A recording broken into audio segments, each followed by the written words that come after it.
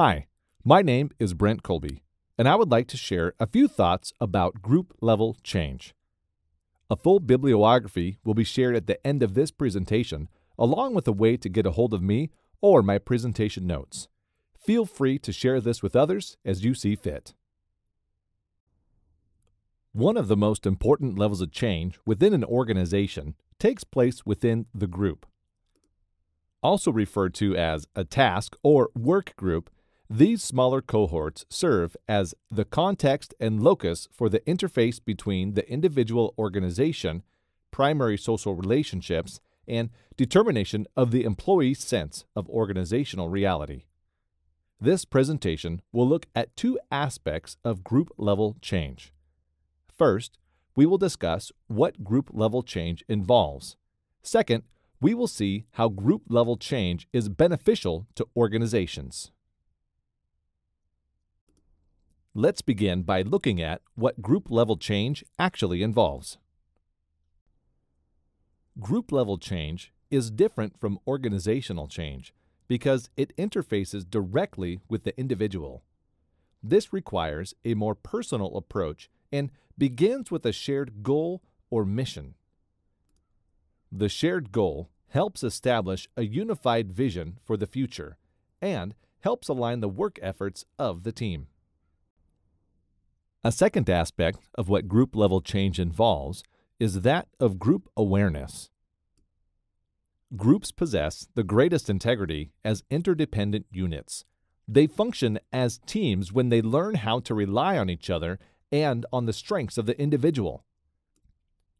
In order for teams to function most effectively, they must develop a working knowledge of each other's potential contribution to managing a particular problem and a willingness to share that knowledge within a team or a collaborative group. This problem-solving ability is dependent on group awareness.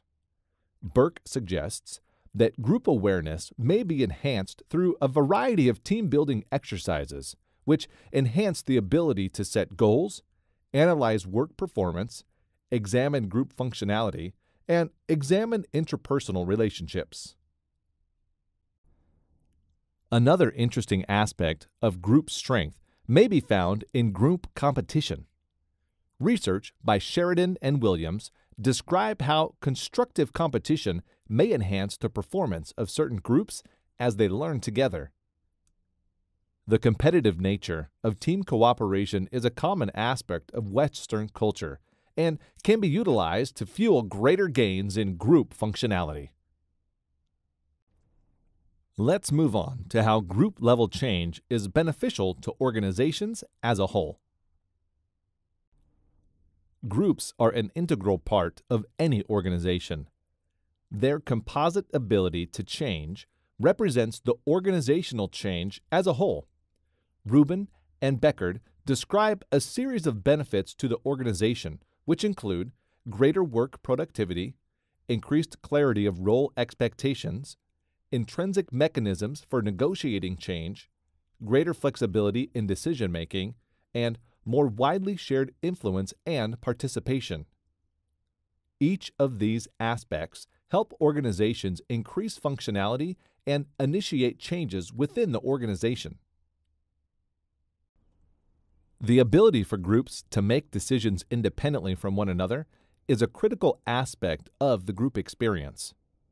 Group change and organizational change is dependent on this in many ways.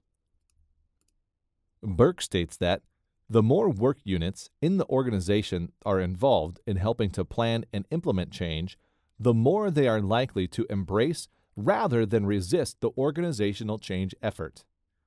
As stated previously, the organization is made of groups, and an organization's ability to change is dependent on the group's ability to learn and adapt. Thank you for listening to a few thoughts on group-level change. You can see here a list of the references used to build this presentation.